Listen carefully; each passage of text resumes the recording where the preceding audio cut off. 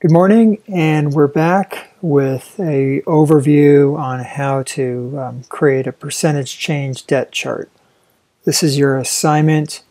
You're going to create a subset chart to show the top 10 by percentage change. We're not going to try to chart all, 83 schools. We're just going to do the top 10. So you're going to have to build a filter command. Filter command came from our earlier discussion in class. We used this as a filter command. We sorted the data for student loans by created a new table.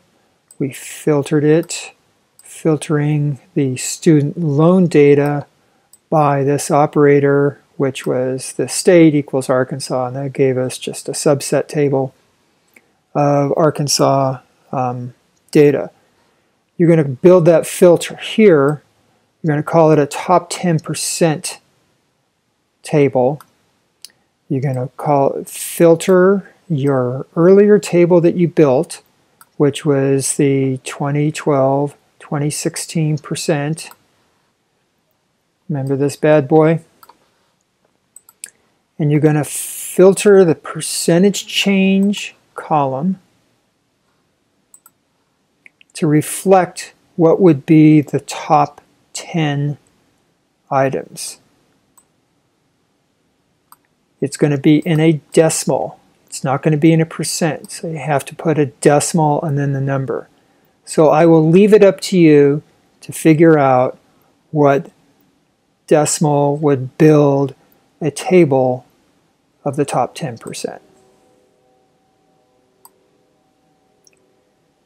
Next, you're going to install the ggplot and 4cats software.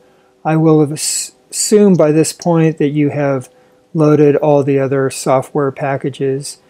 Remember, for this assignment, you're going to have to build an R script that shows the steps that you took to build these charts.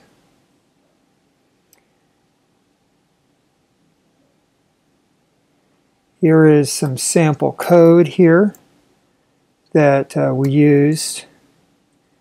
And here is the whole script for building a chart.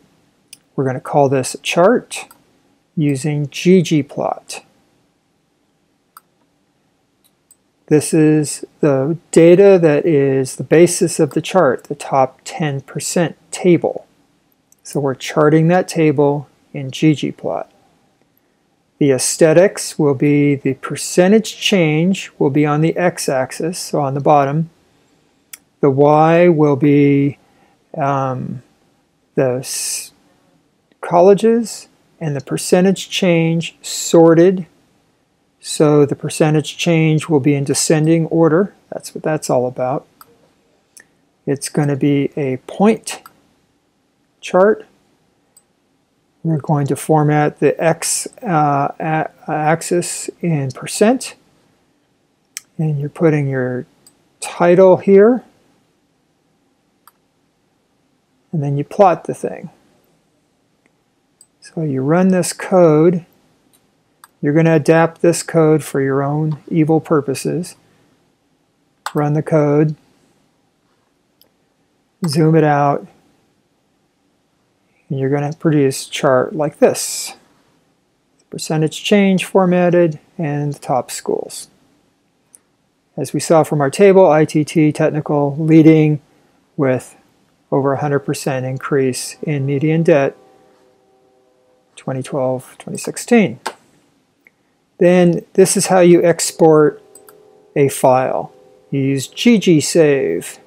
Ggsave exports your chart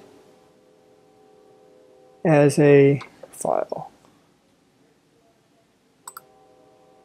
And then you find your chart here, and it looks like this. It's a PNG chart. You can export it. Your assignment is to create an R script with the commands used to build these charts, including the loading of the libraries, the setting of the working directory, and the loading of the files. You're going to create a chart illustrating the percentage change for the top 10 schools. And export that as a PNG file. Then you're going to create a chart illustrating the percentage change for the bottom 10 schools. Okay, we're all good to go for the hospital on Monday.